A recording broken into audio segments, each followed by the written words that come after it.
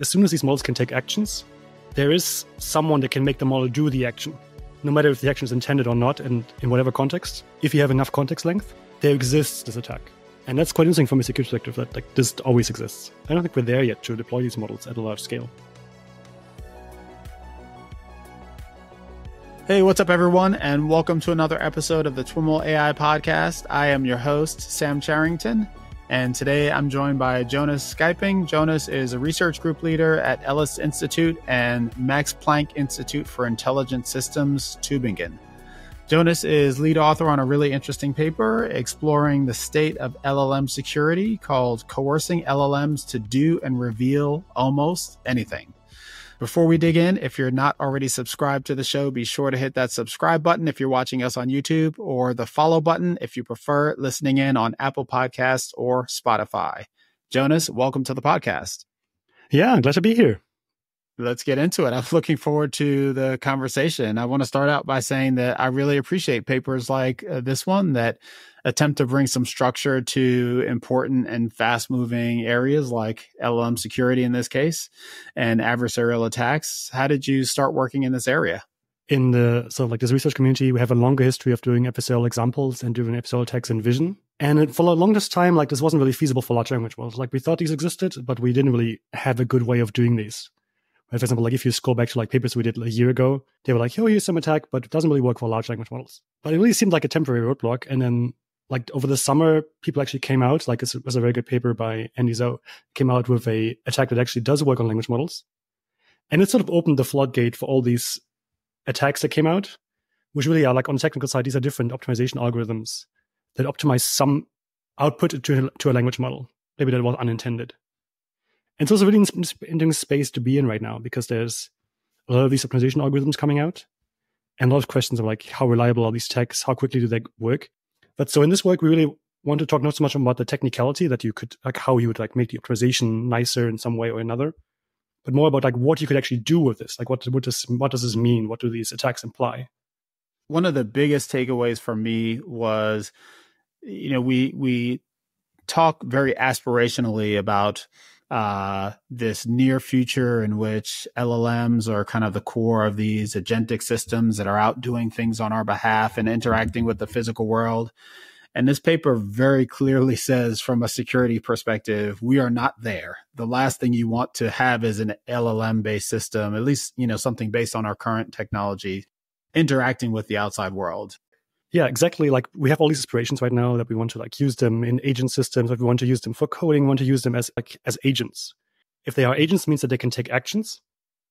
But what this paper really also, or we try to show you, is in multiple ways that as soon as these models can take actions, there is someone that can make the model do the action, no matter if the action is intended or not, and in whatever context, someone will be able to make the model do the action, no matter whether it's good or bad.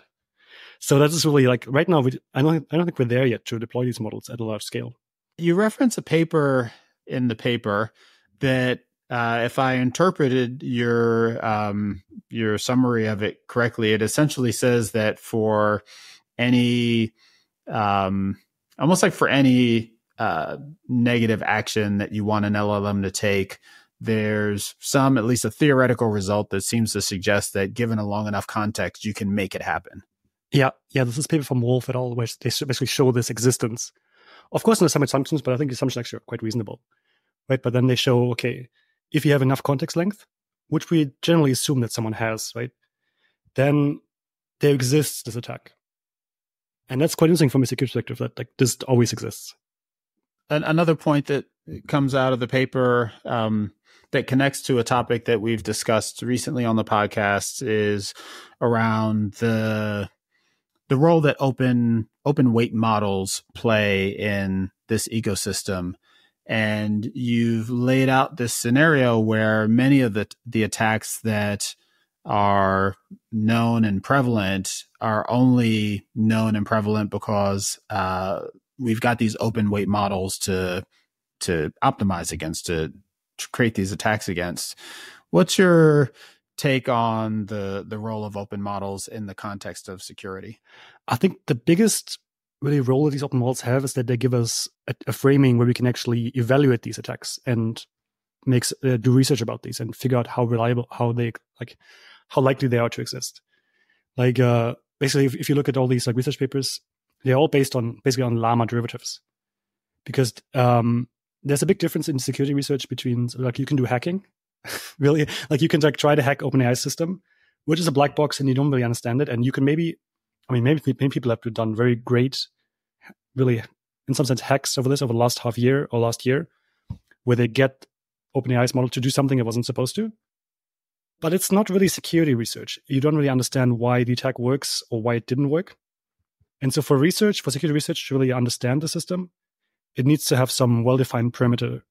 And right, it could be like, okay, here's this open source model. It works exactly like this. And you can replicate the setup. You can run it on your own. So like, I think it really was a big, like having these open source models was a big enabler to do this research and really understand how this works. There is, of course, this thing that, like we've seen good attacks that work as transfer from public models. But I think it's important to see that these aren't the only class of attacks. It's just one popular class. There also are attacks based on genetic algorithms that are entirely query-based. So like basically like from the security side, I think things wouldn't change so much if there were no open source models. We would just run different attack algorithms. But having these open source models makes it much easier to actually compare algorithms and to compare, like even also to compare defenses and to do research in defenses.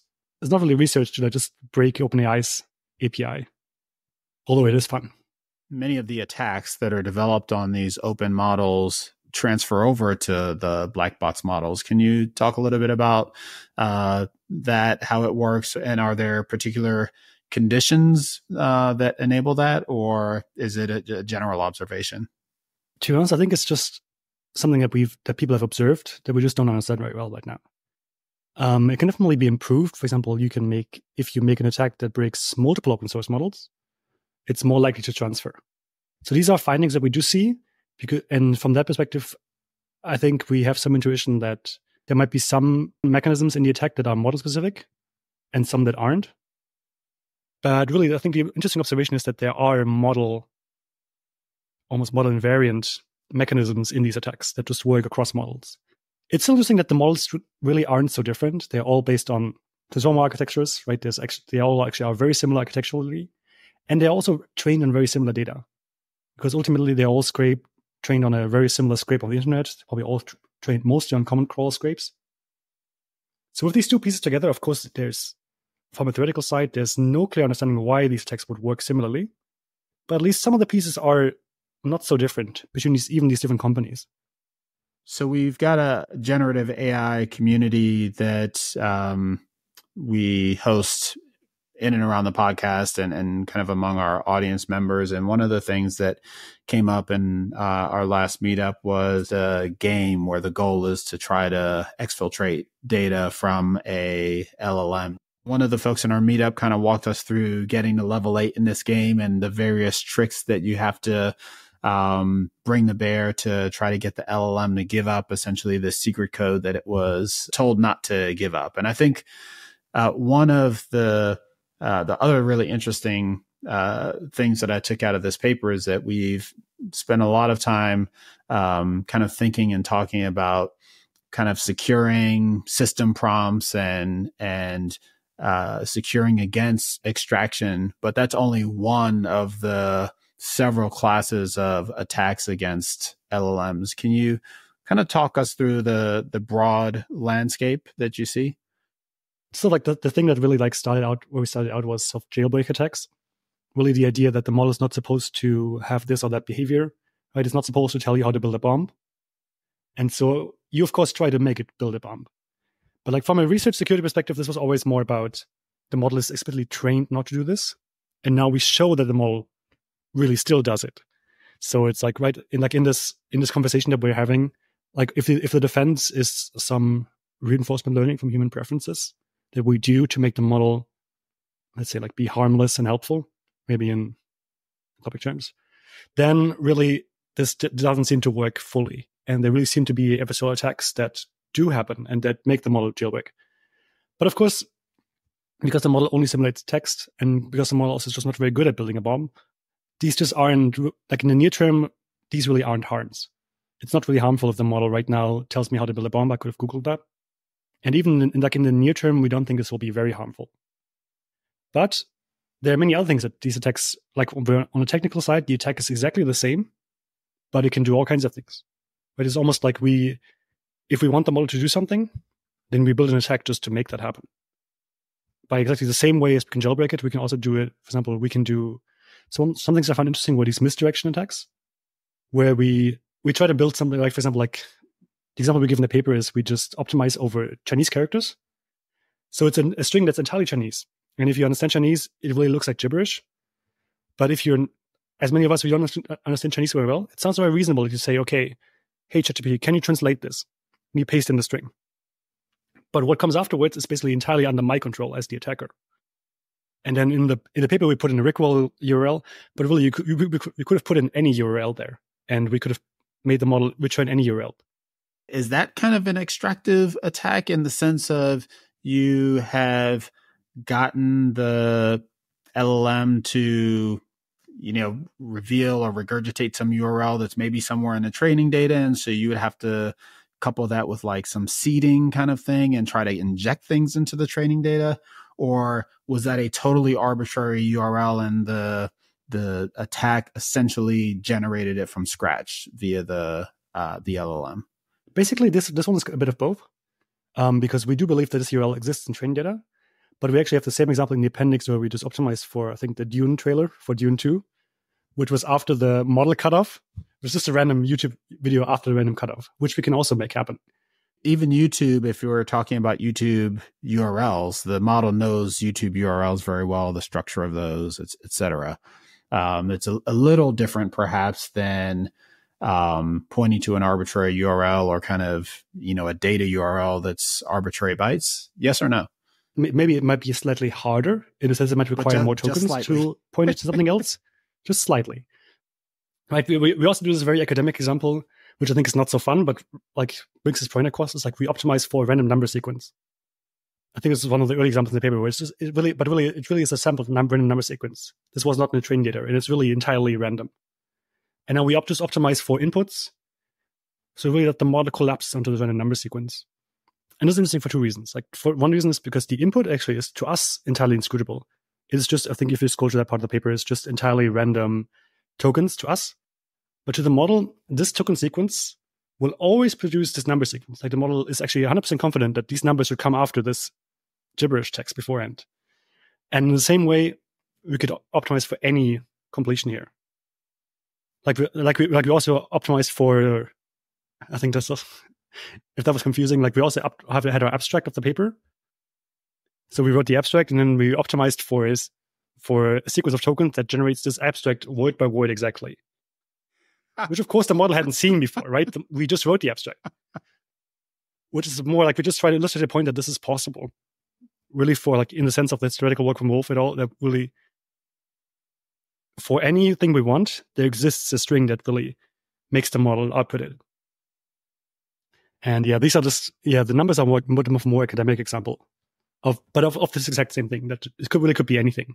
In the title of the paper, you, and I mentioned this earlier, you note parenthetically almost anything. Is that humility, or have you identified specific classes of things that you can't get a model to regurgitate, or ways to attack a model? So that there are a bunch of things that we note on in the last section, which weren't so easy yet.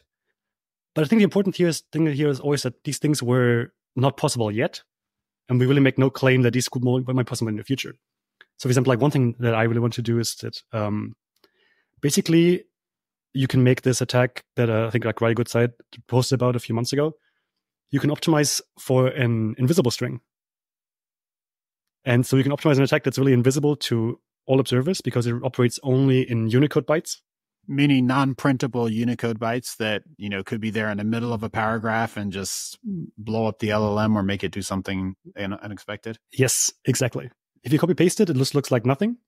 But if you insert it, then it could be arbitrarily long in terms of tokens. Yeah, so those were just hard to optimize. Like, it's a very hard constraint space technically. But on the other hand, like, we do know that attacks exist that work in this constraint space. It was just hard to find them automatically. the examples like this. Or there's also the example that I wanted to make the model produce NaN outputs, in the sense that like a NaN is not a number, right? And this is interesting if you're doing batch inference and you're producing not a number in your batch, then this could really screw up your production system really. If you produce logits that are out of bounds of, let's say, a float 16 or float 32. In practice, this was very hard because ultimately, like a model has lots of layer norms. It's very hard to produce logits that are out of bounds. But I think it's interesting to think about these attacks. And like, what could we, like the NaN example is a bit of an abstract attack, right? It's not really like, it really targets the internal workings of this model. And I think it was interesting for us to think about, like, is this possible? Like, how easy is it to optimize over that? And even like why the NaN attack didn't quite succeed, I think like I'm not certain that it could never succeed. And right then you have to have the system where, yeah, depending on how the inference server is set up, this could blow it up in a practical sense, like, and really be a denial of service attack. The paper seems to suggest that a possible source for a lot of the vulnerabilities is all of the work that's been done to ensure that these models perform well on coding types of tasks. Did I interpret that correctly? Yeah. One thing we really want to do with this paper is just show a lot of these attacks. And so in the paper, we have all these tables that show these attacks. And I think just like scrolling through these and looking at them, it's really quite clear that a lot of them just work because they sort of like simulate code in a way, right? Like the model really is a simulator, and normally it simulates a chat conversation, but it seems to very easily flip into a behavior where it simulates code execution. And this is, of course, sort of like a role play. Like the model is not actually running code, but to the model, it seems a bit similar, right? This is why like we can't really get the model to swear, but we can optimize for it. And then we see, okay, the model says, oh, /new command, swear word. And then it can swear suddenly. Like, right? It's using really, it's like really like the attack that we optimize for entirely automatically discovers the word new command to make some of these attacks happen. Or discovers like rewrite rule or something like these are keywords. But like, to us, they sound like keywords. And that's quite interesting. Or also something that is very related to this is that we actually just often see that the model is separate from code. The model is like, if we just optimize these attacks, the model also exploits attacks that really exploit the chat interface, which we've called role hacking, which is related to code. But now here, the model doesn't simulate some code example, but the model actually simulates the chat interaction going differently. Meaning, for example, the attack might have multiple turns within it that seem to have come to be through the chat interaction. Yeah, right. Or sometimes we see that the model has like the attack is optimized for something that looks like a fake system token. Right, like in Llama, the system message is delineated by two system tokens. They're called like sys and end of sys. And sometimes the attacks optimize something that looks close to a system token to the model, where I guess the model is now tricked into thinking, okay, then it's now the system message coming. Or it's tricked into saying like, okay, the user's message has ended here, especially to the use of brackets and parentheses. Where sometimes the model might actually open up, like the attack might open up several parentheses, and then maybe we have some conclusion that we want. Maybe we want the model to say, oh, can you give me a refund? So the model basically says, okay, I can give you a refund. And then it ends the brackets and the parentheses as if these were like one entity. Right? In this way, there's like, so like the roles are being hacked. The model thinks like this is part of the user message. But really this was its response to say like, oh yeah, sure, I can give you these details. Yeah, sure, I can execute this function. That's part of its response. But the model is sort of tricked into thinking this was a user question. And afterwards it says, oh, that's a funny question. I can't do that. But it has done it already. It just hasn't realized. Of course, realize is a word of right, there's a figure of speech here. It is still a large language model. And there's also a point here that really it's a machine, and it's a, like, really the point that we want to make here is also like, still this is, it's just a very large neural network. And these adversarial attacks exist for all neural networks. And even though we use it as a chatbot, we think it's very useful. It's still like a very convincing system to us. Under the hood, it's still a neural network, and it has these adversarial attacks. And why is that observation particularly important for you? What do you want folks to take away from that connection? We, of course, improved adversarial robustness under some threat models in vision. But the problem never really went away. We didn't really solve this question in vision. It just ended up being that ultimately users rarely had direct inputs to a vision neural network. Like it just wasn't such a big problem in practice. Like the biggest thing that we deployed to users was something like maybe like everyone now has a, let's say, a Google Lens on their phone, and they can point it at pictures, and it like tells them what it is, what kind of butterfly it is. And you can of course adversarially attack that, but there's not really a big harm in it. And you can of course like put some, yeah. But now we deployed these chat models, and people are using, like, this is probably like the biggest application that we've ever seen of neural networks. Suddenly there are millions of people actually using these chat models. But like on the security side, we're still on the same part. We're still thinking, okay, adversarial examples exist. We haven't really solved these. Here are language models now. Suddenly lots of people are interfacing with these systems, and they're interfacing with them in a way where they can actually have free text input to the system. Right, in vision, actually, it was often the path was very tricky to actually get an attack in, because if you print something out, you have to make an attack that works if you print it out and then actually feed it into the model, because the model is digital and the attacks are often physical. But here, now the user has a very direct input, right? They put in some text, and the text directly goes into the language model. So it's a much more immediate access to the model and much more immediate feedback for the user. Thinking about the context, so much of the past 20, 30 years of, just general security, nothing to do with machine learning, is, has essentially been to get developers to stop trusting text that people put into a box, right? Or pass in through a URL or something else. And here, the systems by design are taking free text. Right. And this is, of course, this is their biggest strength, of course, right? Like these set models are so useful because they can take in freeform inputs and then produce freeform outputs. This is why they're so great to us, right? Why they're so useful, so versatile. At the same time, it really is like, to us, it feels a bit like SQL injection, where you can really put in anything and you can do almost anything with the output. It really feels a bit similar. You referenced the tables in the paper, and we'll refer folks to those, and how a lot of the examples there look like, code. I'm curious, how stable are those optima, those sequences, in the sense that, if you generate one of those, which is, done through some optimization process, have you explored, or have others explored, then starting to tweak, change a parentheses to a bracket, or just starting to manually manipulate them to see where that gets you? Do you quickly kind of fall off of the optima, or does it also do bad things, but just slightly different? It's a good question. We haven't done as much research on this question, but it's a good one. Basically, like on the existence of these optima, basically, if you just rerun our code, you'll probably never find these exact strings again.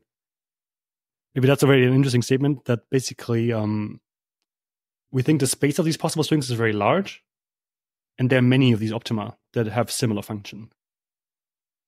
On the other hand, though, if you look at these strings, if you stare at these for too long, you definitely observe that there are some tokens that just do nothing, in the sense that they just don't hurt the optimization process, because the optimization process is largely based on a random search, and just maybe some tokens were randomly chosen and just didn't do a lot, and you probably could excise those later without the attack working any differently.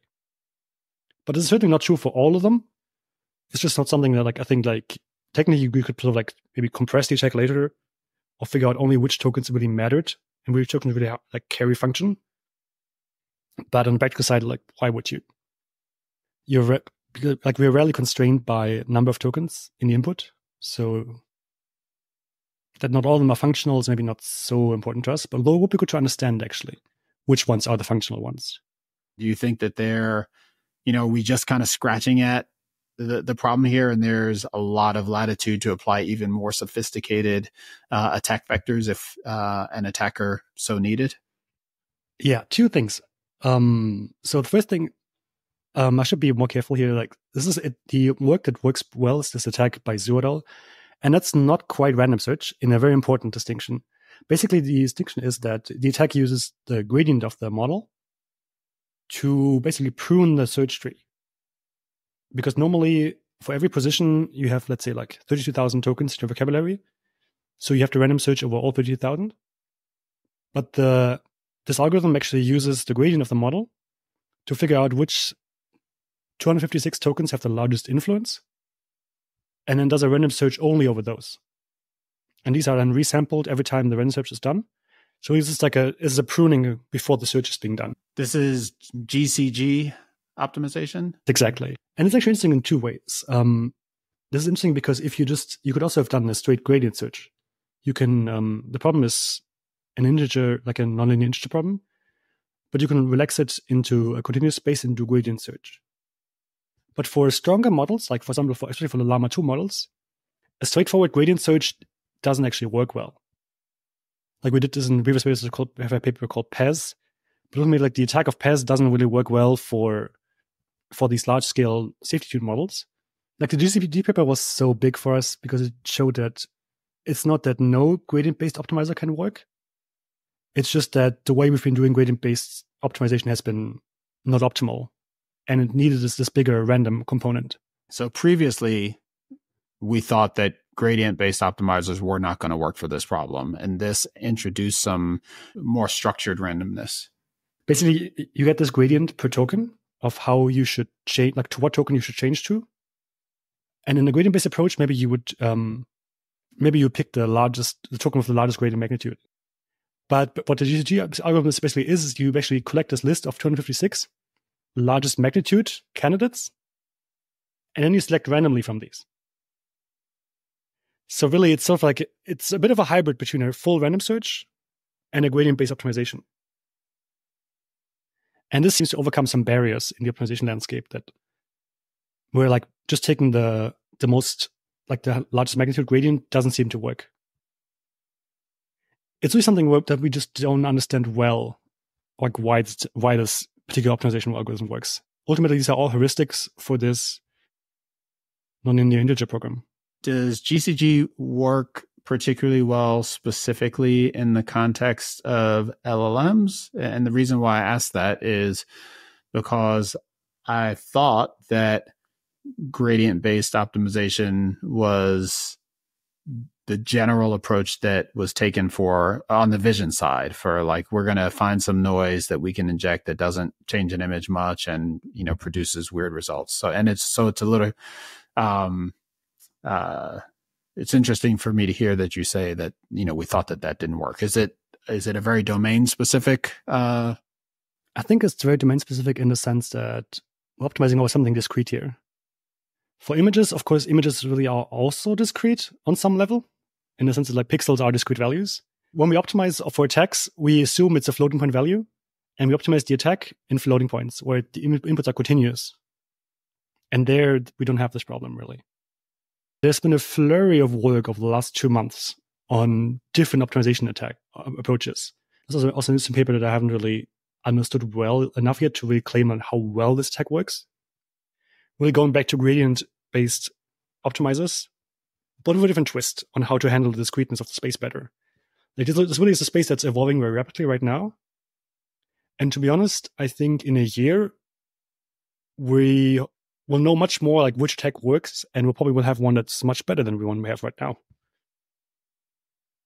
Like right now, GCG really is a hammer that at least works reliably, and that was a big thing for us because it was the first one that did work reliably. But it really opened up the playing field for some people to work in this field and say, okay, we can do better. Here are our optimizers that work better.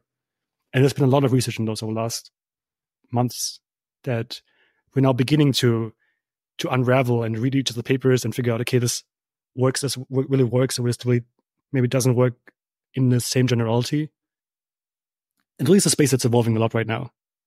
I'm wondering if there's any work that looks at the role that RLHF plays in making models more or less susceptible to these attacks? Or does it not matter because you still have a neural network and it's the fundamental neural networkness that gives way to these attacks? So we definitely don't have a good, really like principled reference I could point you to, but we've definitely observed that these attacks are easier if the LLM is not done.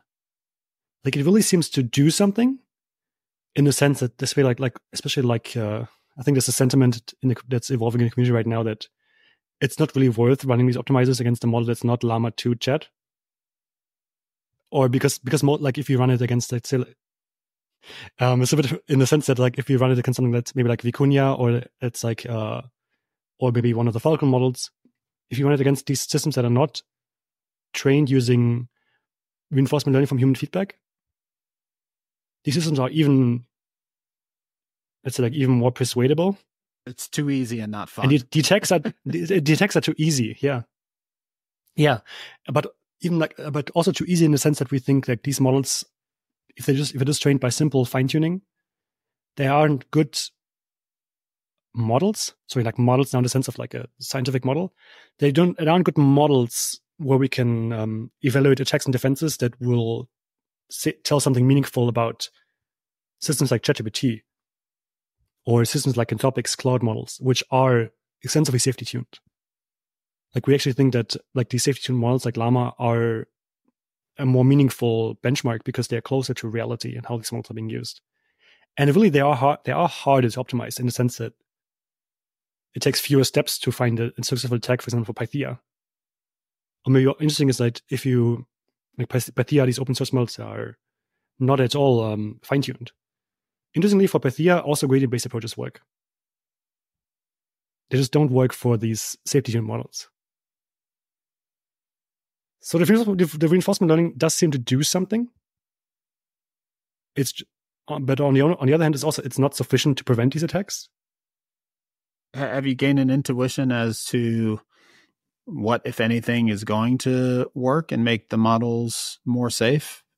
Is it scaling the number? Well, we haven't even talked about the relationship between scale in terms of number of parameters and ease of manipulating the models. But, is it scaling? Is it, more RLHF, maybe more examples? In terms of scaling, I think that's a very interesting question. And to be honest, I think the answer is we just don't know yet. Right now, it seems almost like almost similar. Like the attack, we can make an attack against Llama 7B, and then to a similar extent against Llama 70B, 10 times larger. Where I think intuitively this looks a bit like we think the 70B model has more capabilities to withstand attacks. But on the other hand, the 70B model has a larger internal representation space that can be attacked and can be there's sort of like more room for something to work.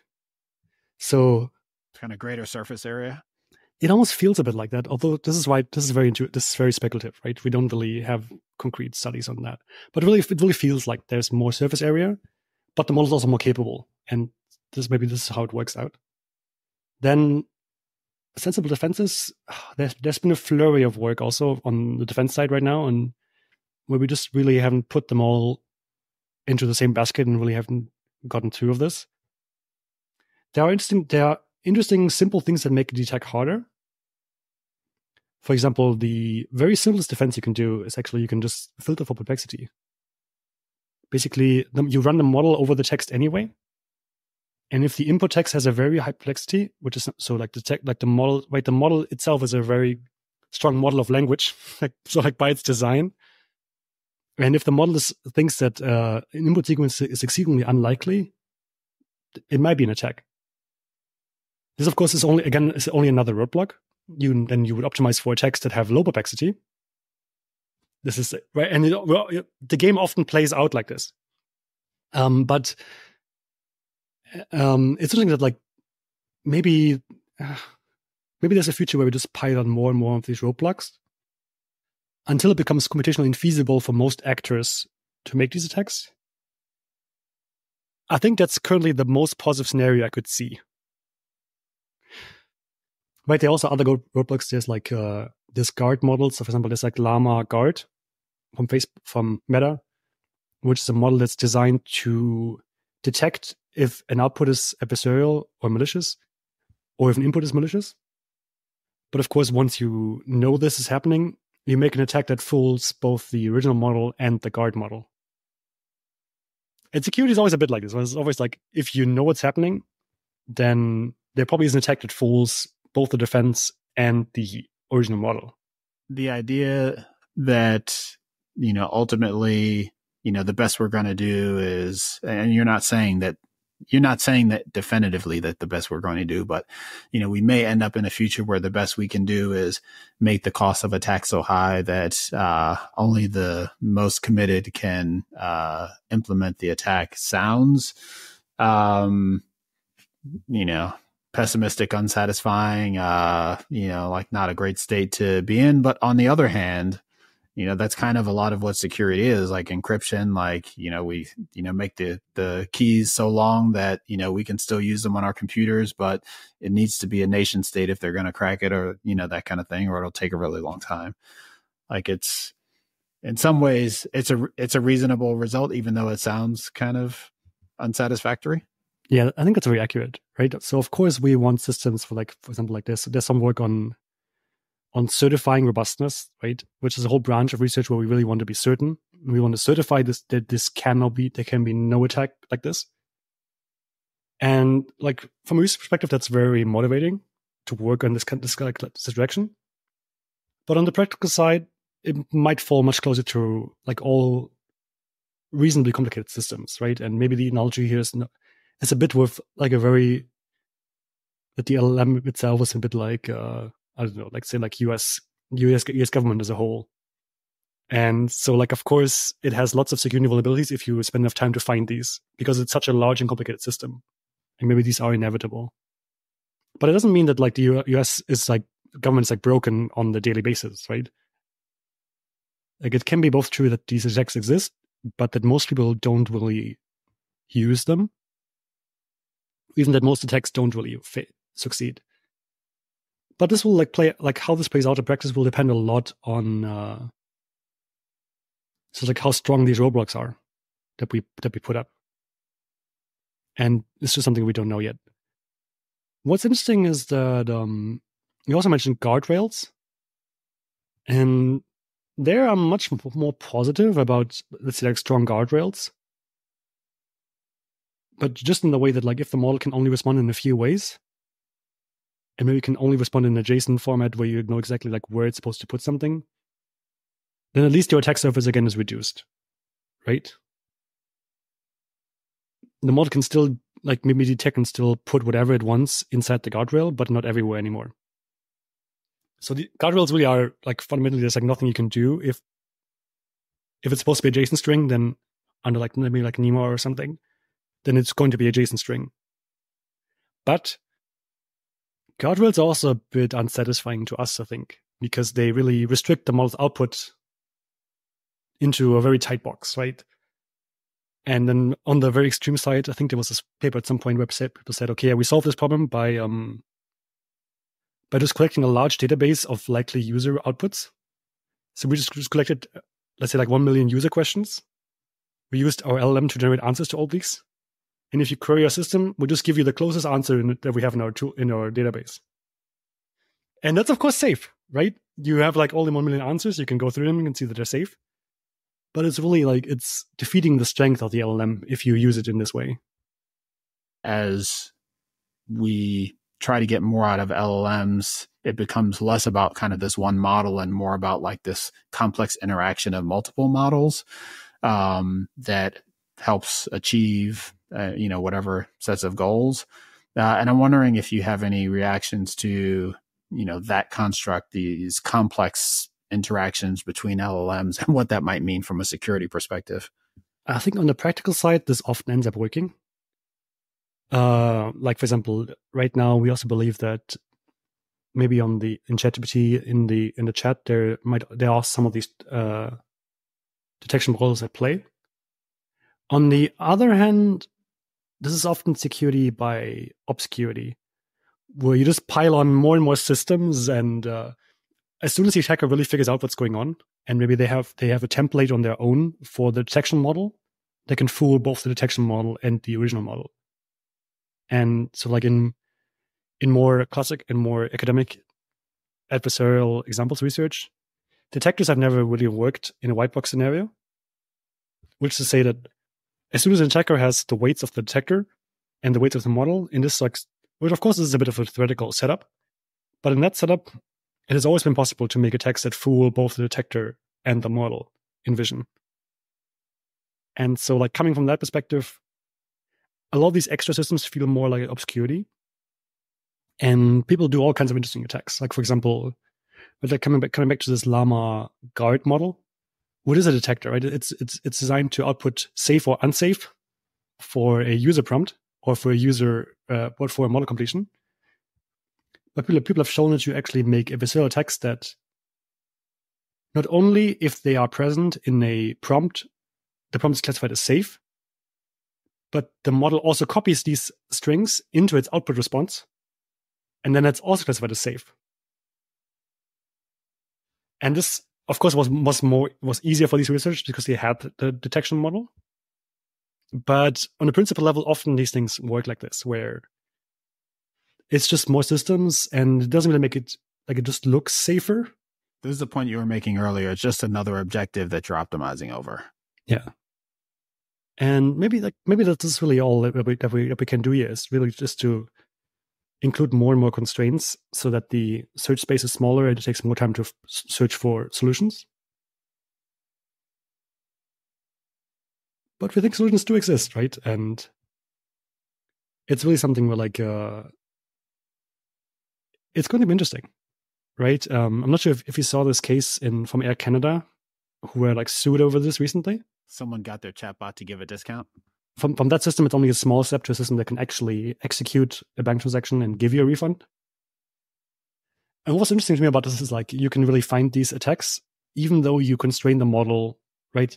We put in the paper, we have the system prompt.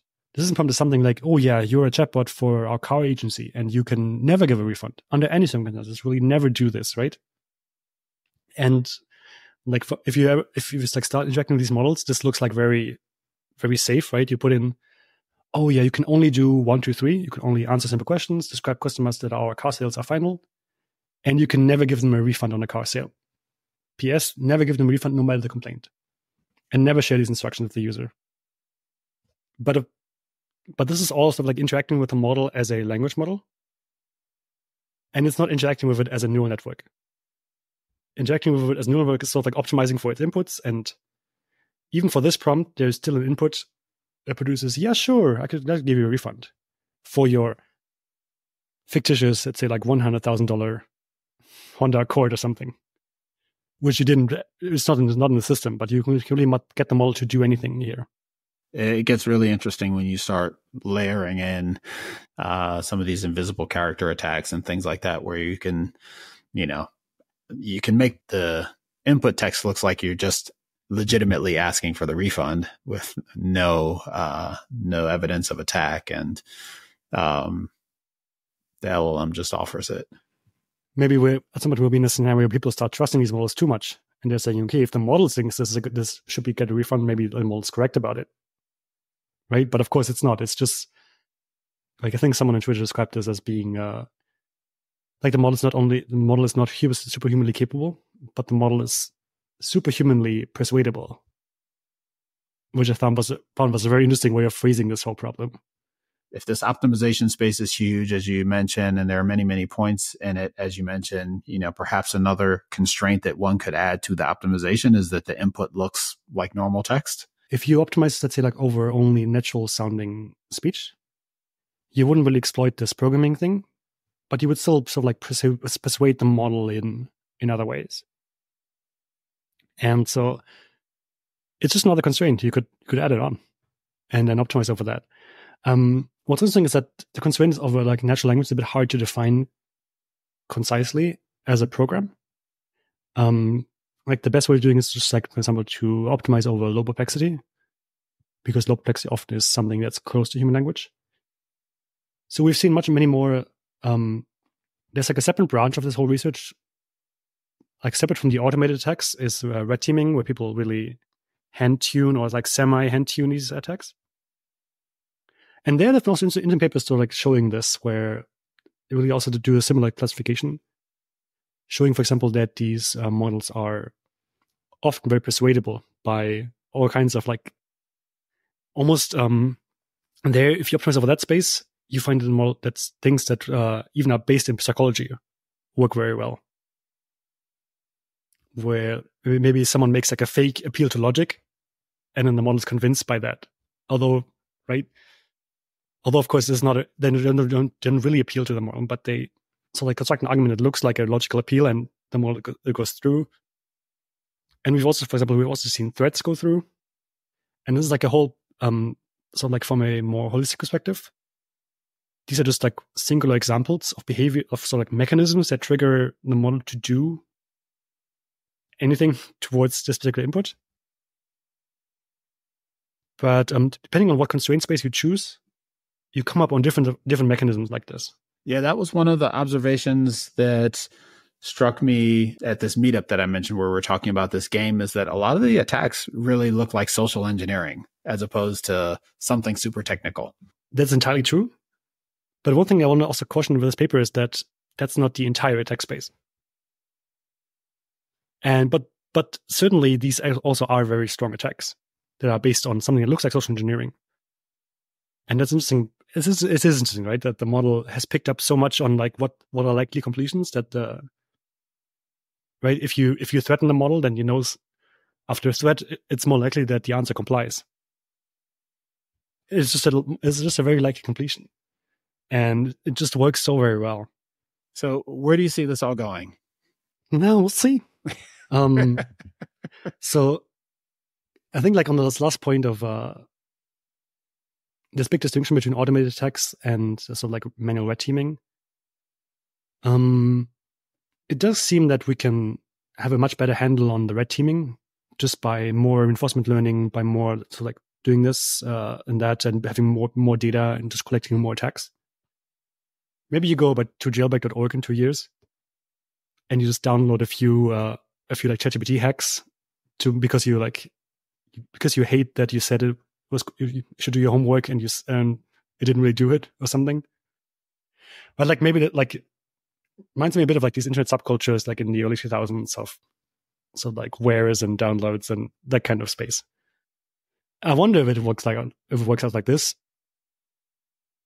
where like this whole parallel world really happened, but mostly people still use these programs, and most of the security vulnerabilities weren't really like exploited a lot, right? And a lot of it was about like videos and downloading things illegally, where it just like wasn't a fundamental so like societal concern that this happened on this side.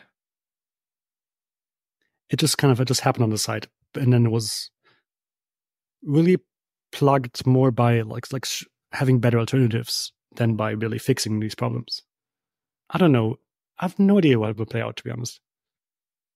I think also like a big thing for us is also this question of embedded systems and what happens if we really have a system that works like this, and now we have robots maybe that deliver Amazon packages, and these attacks exist. And it's interesting from two perspectives. So one perspective is like, this is kind of scary. The idea that, right, you have these LLMs in broad usage, and they're used for many daily things. And you have all these magic words that if you just say the magic word, it will, I don't know, like rain Amazon packages from heaven or something.